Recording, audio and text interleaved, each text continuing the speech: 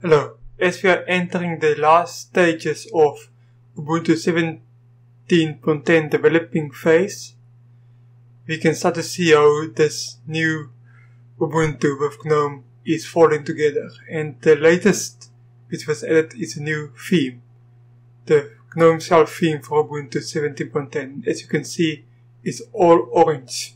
You can see by the logging manager even, no longer the blue normal GNOME logging manager, but it's now orange and purple as expected for Ubuntu.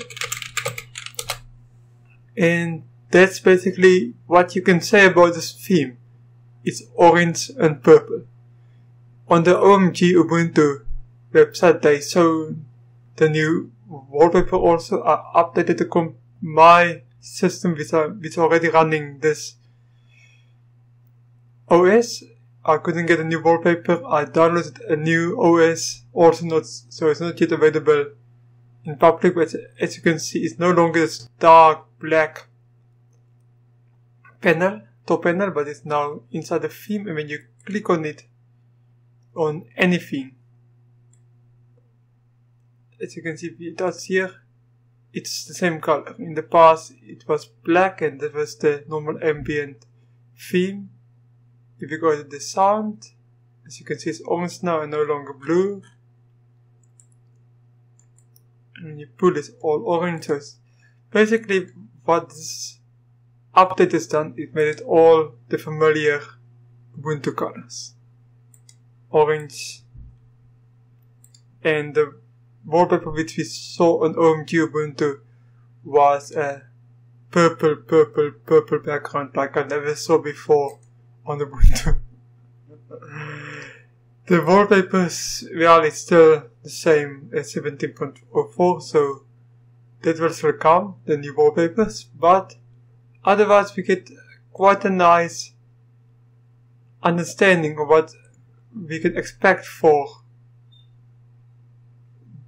this release of Ubuntu with GNOME, and it's a really nice system. One thing I like about it, because if you go, as you can see, it all looks familiar, nothing new here. But if you go to the details, as you can see, it's already GNOME 3.25.91, and it's guaranteed that Ubuntu 17.10 on the 19th of October, when it's going to be released, it will ship with Ubuntu with GNOME 3.26, which is the latest, the greatest. And it's wonderful that we will always be, or at least for now, be up to date with the latest of GNOME on Ubuntu.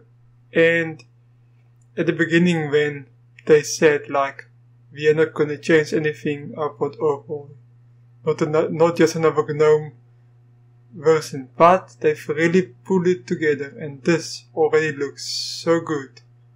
And if you don't like it, just go to the GNOME tweak, the tweak tool, and take any theme you want. As you can see, you will have to install it. Go to Software Center, and then you can install anything you want from here. You can install tweaks, and then from there, you just simply change the theme to anything you want. So it's awesome. Love GNOME, it's very flexible, but this out of the box is starting to look like a winner, and I love it. Yeah, this is basically all. Thank you for watching. See you later. Goodbye.